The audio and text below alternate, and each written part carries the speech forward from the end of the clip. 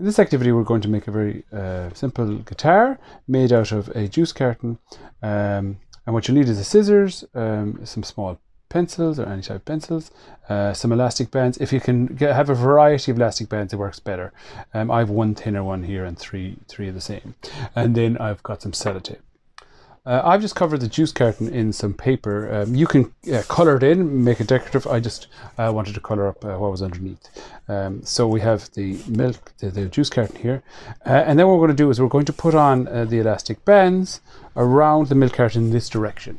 Now, the thing about it is if we just put them all on in this direction, then they'd all have the same note.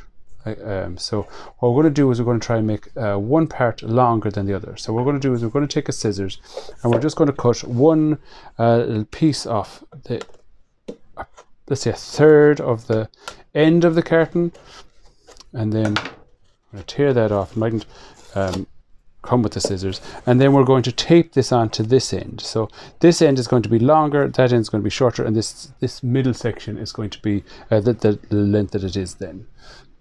So you can see now that the end of the carton has 3 different levels. So if we put the elastic bands on these 3 different levels, then the tension in the elastic band will be different. Now, just explain tension. If I just take one of these elastic bands and then pull it, you can barely hear the sound. I'll put it up to my microphone. But if you pull it harder, that's putting more tension on the thing, you can hear the sound, and it gets higher and higher as the tension increases.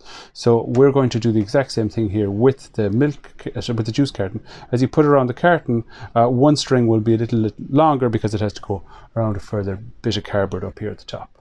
So we're going to take one of the elastic bands and we're going to put it over the longest section of the milk carton. Now you'll want to put a fair bit of sellotape on this end because there's a lot of tension or pressure on the carton, so you want to put maybe 2 or 3 pieces of sellotape there at the end. So we're trying to untwist it, and then we're going to put the yellow one here in the middle.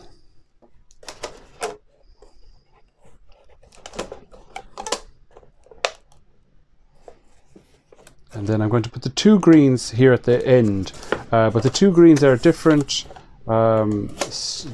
types of elastic bands. This one is thinner, so because it's thinner, it's going to have more tension on it.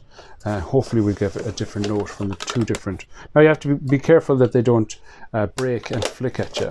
So that's the idea of the guitar. Now the thing about it is when you try and play them, as you can see, there's no way for the elastic bands to vibrate, so they won't make a sound. So what you need to do now is add 2 small pencils, and they are like a bridge that you'd have in a guitar or a violin. There, and one here, and then hopefully once you have done that and you play it,